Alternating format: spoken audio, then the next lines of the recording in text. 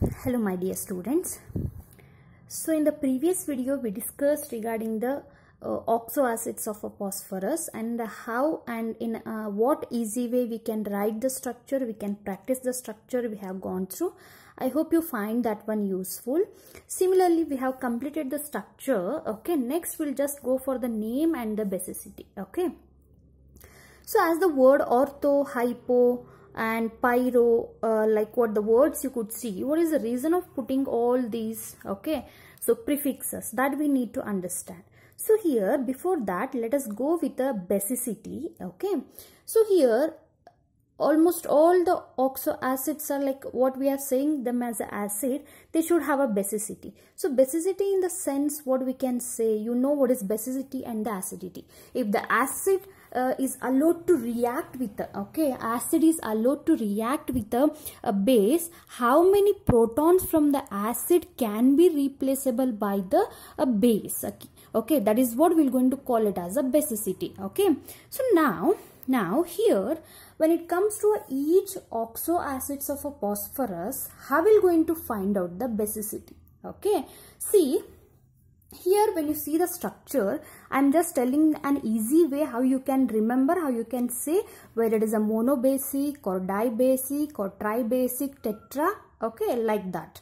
So here let us go with the structure. So it is like basicity, as I told, the replaceable proton or the replaceable hydrogen atom. Okay, H plus ion should be replaceable by the base. Okay, so here what happens, we could see phosphorus is bonded to oxygen, phosphorus is bonded to oxygen, but here phosphorus is bonded to hydroxyl group, that is OH. Okay, so this hydrogen which is bonded to the oxygen can be ionizable, okay, can be taken off or can come out as a H plus ion, okay, by the base. But when it comes to when this for example, if I go with this one, okay, if I go here the hydrogen is directly linked with the phosphorus, okay, so which will not act as a means which will not easily replaceable, which will not undergo easily ionizable. Okay, only those hydrogen which are bonded to the oxygen atom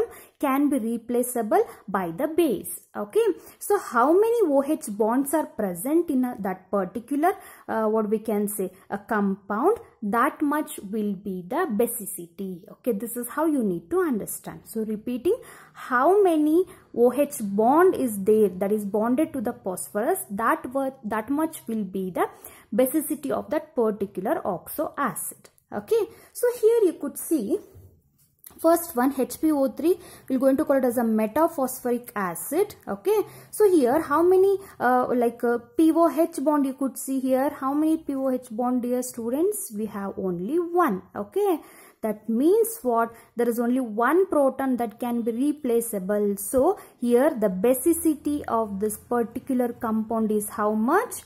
It is 1, or I could say it is monobasic in nature. We're going to call it as a monobasic in nature. Okay, I hope you understood. Similarly, let us come to the next one, H3PO4. Okay, H3PO4 is known as orthophosphoric acid. Okay, so how many POH bond, dear students? POH, POH, POH.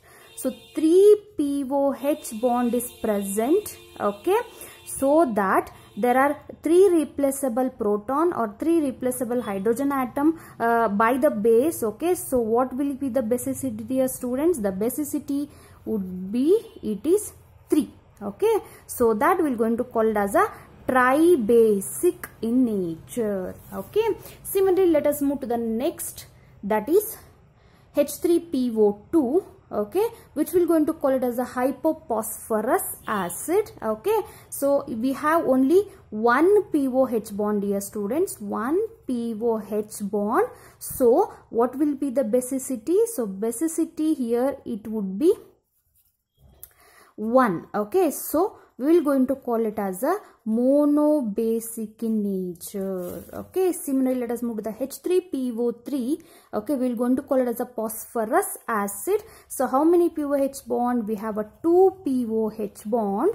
So the basicity is also how much? It is 2, and we're going to call it as a dibasic in nature. So in short, you can understand, if you know the structure how to write, okay, that I have given in the previous video. You can check my previous video how in an easy trick you can write the structure. If once you get the structure, then you can remember the basicity very easily. So how many POH bond? That much of a basicity will be there. Okay, yes. So similarly we have H4P2O7. Okay, we have a H4P2O7 which we're going to call it as a pyrophosphorus acid. Okay, so how many POH bond here, students?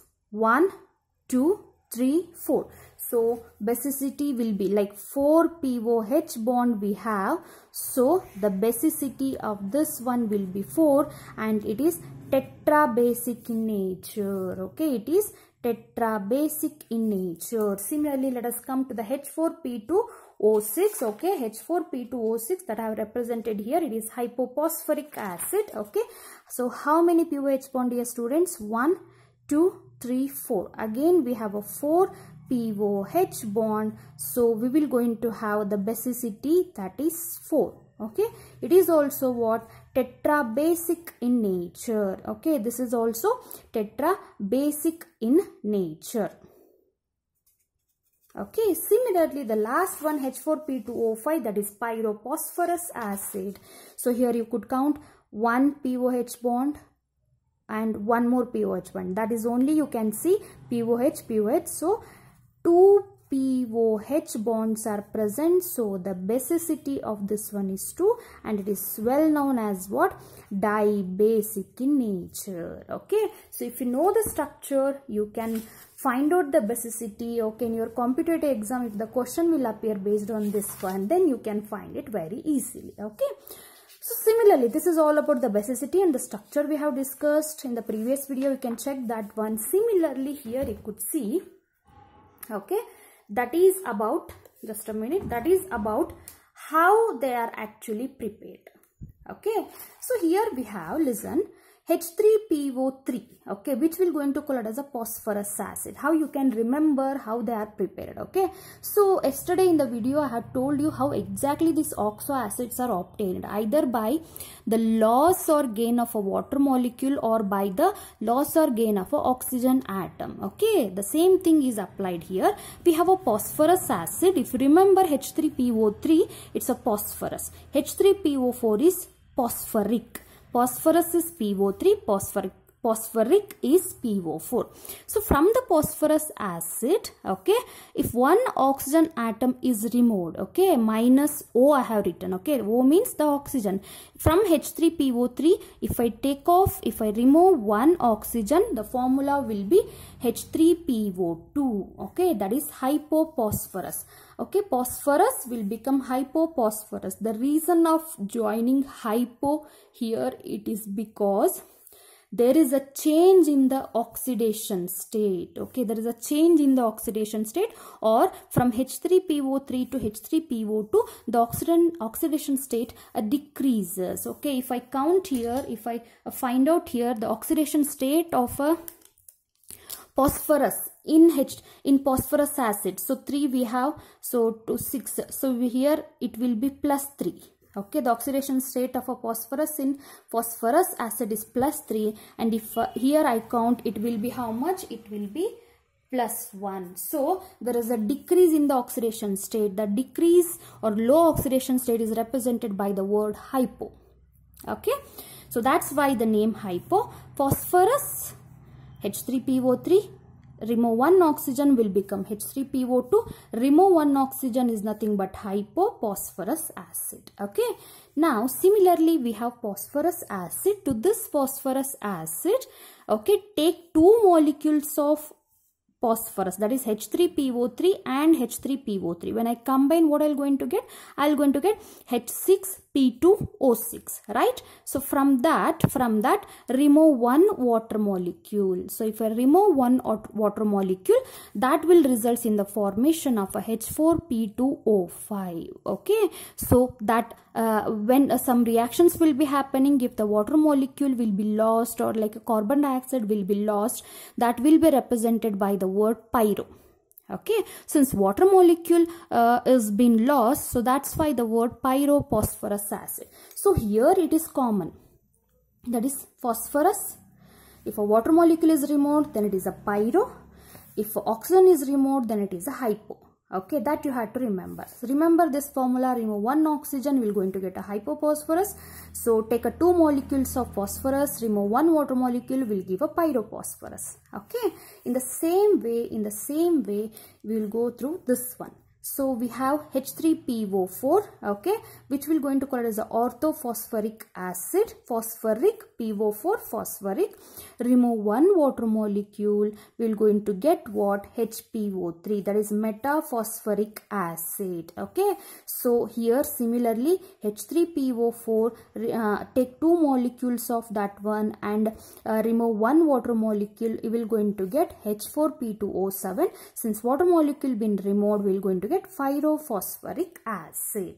Okay, so this is how you can remember the preparation. Okay, so I'm going to upload this PDF file in my Telegram channel. Okay, I hope you find this video very useful. Similarly, let us in the next video discuss about the oxo acids of a remaining, okay, like a sulfur, for the nitrogen, for some of the halogen we will going to discuss. Okay, thank you.